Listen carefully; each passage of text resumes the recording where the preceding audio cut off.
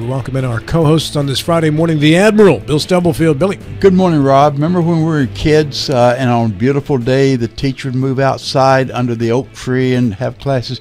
We should do that today as well. It's such a beautiful day outside. First of all, when you say when we were kids, you talking about like me and you being kids at the same time here, Bill? When I was What are you doing to me? When I was a kid. Height's shaking his head. Height's like, I'm younger than Rob. I don't even want to be in that conversation either. Yeah, that oak tree that you were under, they probably cut it down by the time I come along. Where it fell down naturally. Nasty storm. Yeah, let's welcome in Delegate Michael Height as well. Good morning, Michael. Good morning, Robert. It's good to be here. Beautiful day outside, though. We have got a lot. That's the point I was trying to make. I get it. Right? I'm 3 minutes in. I've lost control of the show already over an oak tree. Well, you're doing better than normal, though, Rob. We have got a lot to get to. Yesterday, clearly a big day in the news, a historic day. We'll get to that all in the 8:35 segment with the Friday Five. Joe Ferretti will be in studio, not on the telephone, and that's about half an hour from now. But before then, we want to welcome in our first guest of the day, City Councilman from Ward 1, Dennis Etherington, is running for re-election. Dennis, good morning to you. Good morning. Thanks for having me. Good to have you here. Dennis, how many terms have you served?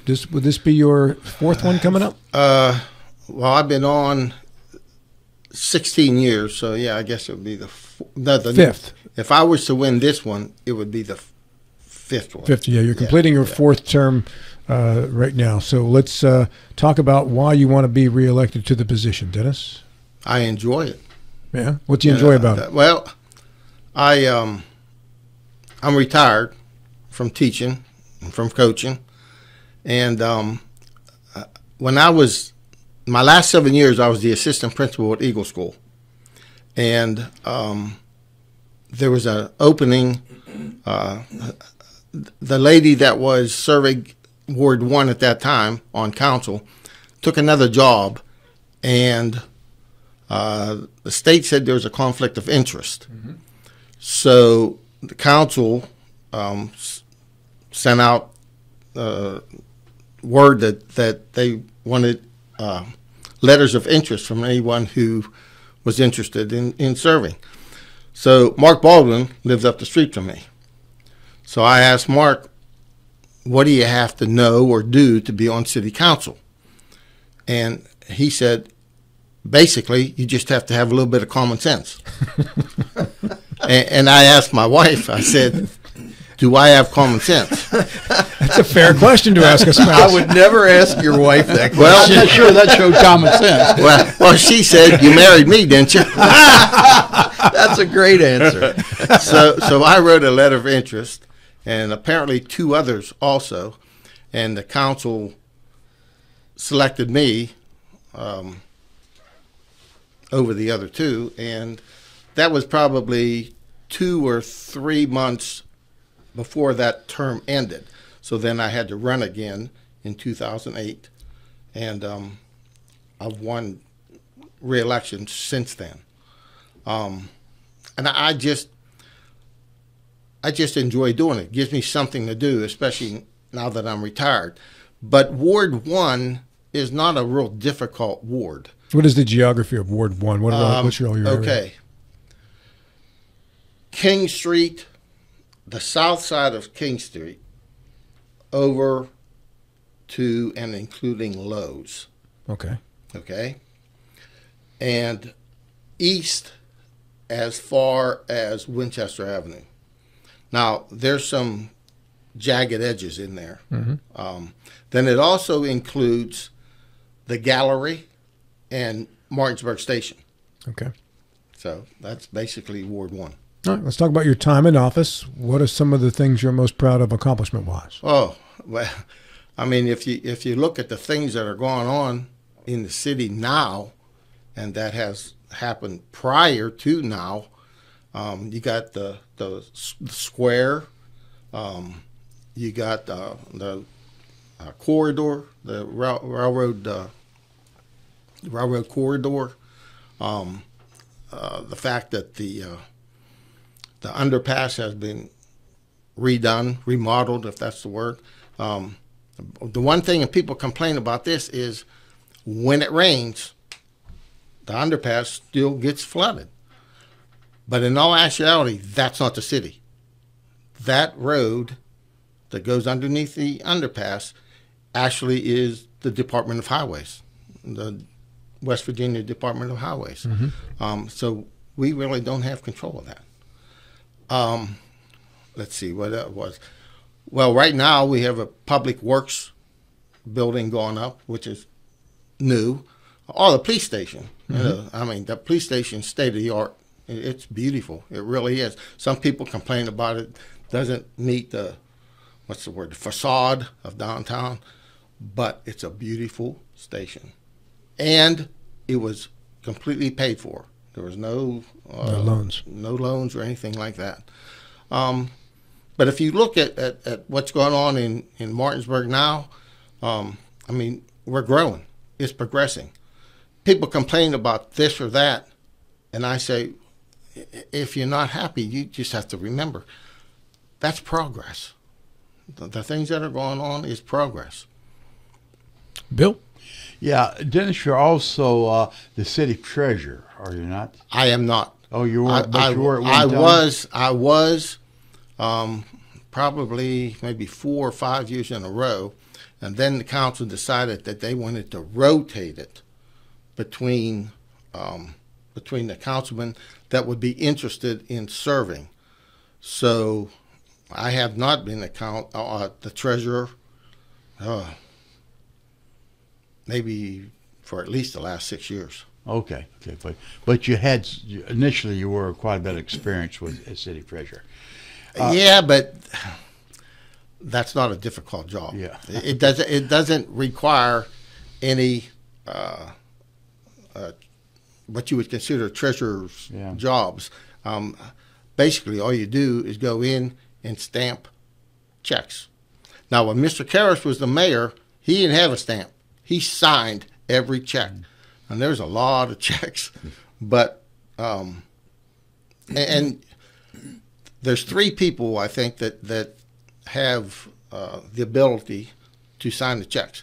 That would be the city manager, the mayor, and the treasurer. Okay. And now when I went in and did it, I used a stamp. Yeah. Dennis, there's over the last several years has been some friction between the county and the city. Has that been pretty much put behind us? What's the working relationship between the two now? You know, really, I try to get along with everybody. So I really didn't recognize a whole lot of friction between the county and the city. Well, it got a lot of press.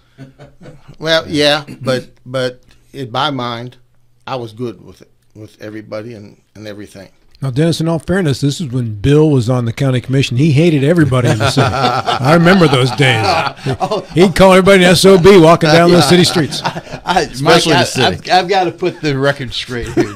No, we used to have a lot of joint city and county council meetings, and that kind of fell by the wayside. I found it to be very useful. I think you were on at the time. Yeah. And we, with George Karras and taking the lead from the city, we met on a regular basis, and we did not take action jointly, but we talked things through. So there's a lot of communication between the two.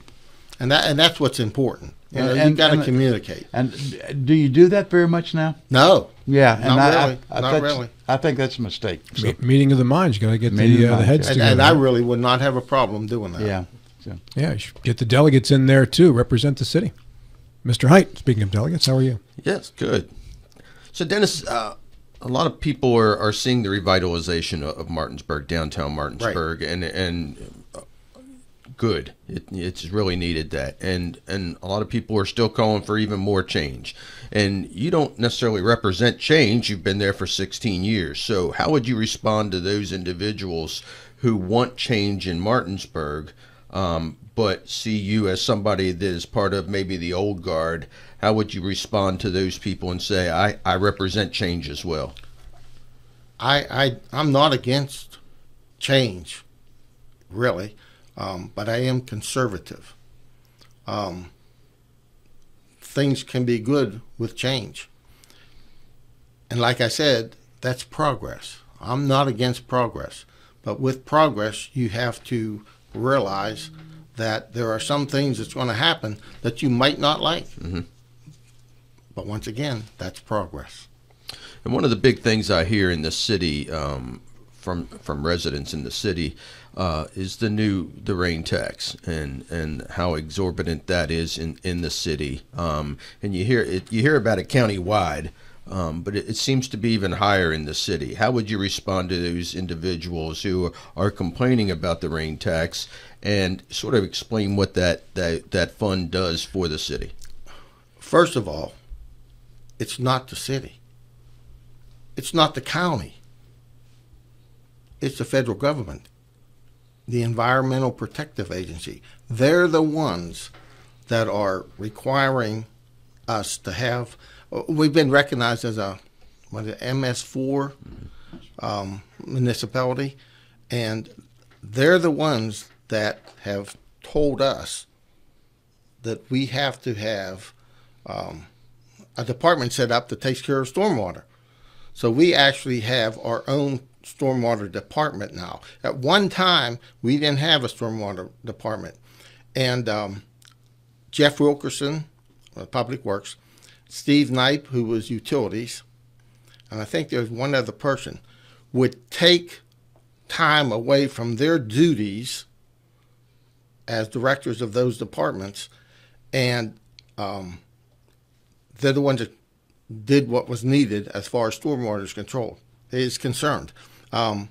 But now we have a separate stormwater department, and those people are handling that themselves.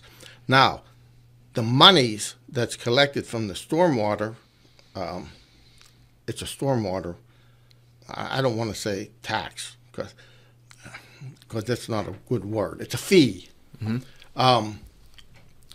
That's used to support that stormwater department, to pay the salaries of those people that are working there. I think there's 3, maybe 4 people in that department, and to support their needs as they recognize them. What do they do? You know, to be honest with you, I can't answer that. I really. And here's. I know. I see. But that's a perfect answer, because when the county was going through this, what was this? 10 years ago? 5 years ago? More than that. More. Close to about. It's been since I've been hosting here. Yeah. So some point of 2010 forward, when this got implemented at the county level, the same questions were asked, and the only answers we could get was, well, the fees are collected to support the salaries of the people that do the work. I'm like, what do they do? We don't know. Well, what does the tax go to? To pay their salaries. It's a dog chasing his tail here. Yes, yes, it is. I wish I could give you a better answer, but I can't. Maybe Andy Blake, the city manager now, would be able to answer that. I really don't know. And I think that's everybody's complaint, that this was a fee enacted to pay a salary, to pay and create a bureaucracy that wasn't really needed, but was mandated by the federal government. There you go. You know, and but you know, and my question, and maybe not, you probably don't know, but my question has always been, why Berkeley County? Why Martinsburg? Why not Charlestown? Why not Jefferson County? When their streams and their runoff is going into the same literally rivers flows right down 340. That is a question that has come up. Like I've gone into Andy's office. It hasn't come up during the meeting or anything, but just sitting there talking, it's come up. Why isn't Ranson? Why isn't Charlestown included as a MS4 municipality? And I'm wondering why whether it be the city of Martinsburg or Berkeley County hasn't sought legal action against the federal government and saying, hey, there's something just not fair here, when, you know, whether we took money way back when to become MS4 or not is irrelevant. You're telling us we have to do this because of the runoff into the Chesapeake, and there's all these other places that have runoff into the Chesapeake as well, and yet they're not mandated to have the same bureaucracy. So I don't know how you answer that, Dennis. But all I can say is I agree with what you're saying, and it's been discussed. Now there's cities, municipalities in Pennsylvania, Virginia. Well, I can see Virginia because they're right on the bay. Sure. Maryland, of course. Those 3 states, I believe, are the ones that have the MS4 title. I don't think there's any others. But really, what you're saying, I agree with, because I don't have an answer to that. I don't. But, like you said, it's mandated by the federal government. Right. Why does the city and the county each have a separate stormwater management? Why cannot these functions be combined? Well, there's separate governments. Yeah, but we do other things jointly. Animal control, for example, we do jointly. There's a list of several things that can be done. At least cooperate. You don't need 2 independent bodies. Once again, I can't answer that. Yeah. For you. I don't know. Bill, animal control might be different, though, since this is a federal program. The paperwork might be different. Yeah, we joined the MS4 voluntarily, and this was done in the early 2000s. So this is your fault, Bill. No, this is before Okay. my wife. Right. Before my wife, but there's some justification. We were getting some benefits from it, and I'm fuzzy now about. Do the benefits outweigh the disadvantages? I can't remember that. As far as in the county, why there is a rain tax, if you want to call it that, is that the responsibility was under the sewer department. They had to pay for it some way. If the sewer department, their only source of funds were their customers, and it had been unfair for those customers on the sewer lines to pay for function throughout the county. So that's why they decided to do a county-wide fee or tax. Well, let's get back to Dennis here as he's campaigning for re-election. Dennis, what are some things you'd like to see accomplished during your next term if you are so lucky as to win another term? Well, I really, I'm happy with the way things are going, to be honest with you. I think that Andy Blake has gone into his new position with both feet on the ground. Now, Mark, in my opinion, Mark Baldwin was the best city manager in the state of West Virginia and in the tri-state area. I think Andy is on his way to that same title. What Andy brings to the table that Mark wasn't able to is that Andy is not just have a degree in city government, but he also is a lawyer. He has a degree in law, and that I believe is going to help an awful lot. One thing that does bother me here in the city is we have so many people that do not pay the garbage or fire fees. And what's done at this point, as far as I know, is they just put liens against their property that they're not paying the garbage or fire fees for. And that's about as far as it goes. I'd like to see something where those folks have to pay or are penalized in another way. Garnished wages? So what you're looking at? I don't know. Right? I don't have an answer for you. I do know that there are even folks involved in government here in the county that... The city or the county? Both. Both? Yeah. Well, the city is part of the county, so when I say county, it includes everything, who have reneged on their garbage and fire fees. What percentage do you think that covers? Oh, I'd be afraid to answer. I don't know. Is it a couple percent? Do you think it's like 30%? Is it a huge number? Possibly, yeah. Really? That big? Yeah. Wow. We get a printout every month prior to meeting that has a list. And it's 10, 12 pages long sometimes of people who have not paid their fire or garbage fees. So are you still picking up the garbage for those individuals? I believe so. I mean, You just about have to. Otherwise, yeah, what are you going to do? Yeah, trash all over the city. Yeah. But Rats. rats, yeah. But it's you have the folks, you have the power to be more aggressive in pursuing the collection, do you not? That I can't answer you, but Well, why shouldn't you? Why I can't agree. I find out? Yeah, I agree. But if you don't know the answer, why don't you find out the answer? Sure. Yeah. I need to ask. Well, like I said, Markley's right up the street. Yeah. I could ask him, or I can see Andy and ask him. But I don't know. You have a problem. If there is a problem, instead of trying to just brush it under the carpet and saying we're not doing enough, do something about it. I agree. Yeah. Well, and maybe putting liens against the house is really all you can do legally, but then you don't receive those monies until the house is sold and Right. changes hands. Exactly. So, you would do eventually, but it could be a ways down the road. I agree. Yeah. What can I say?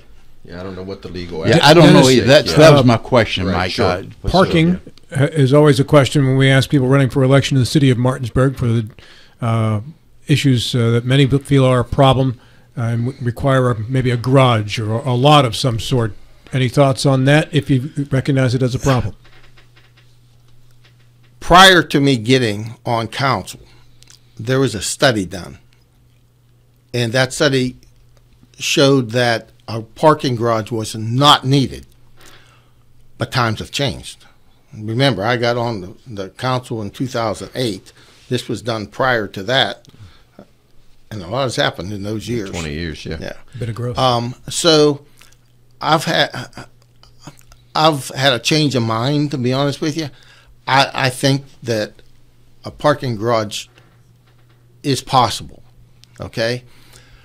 But I think that what you need is a public-private combination where maybe you would combine a hotel in the downtown area, because there's none in the downtown area, but combine that with a parking garage.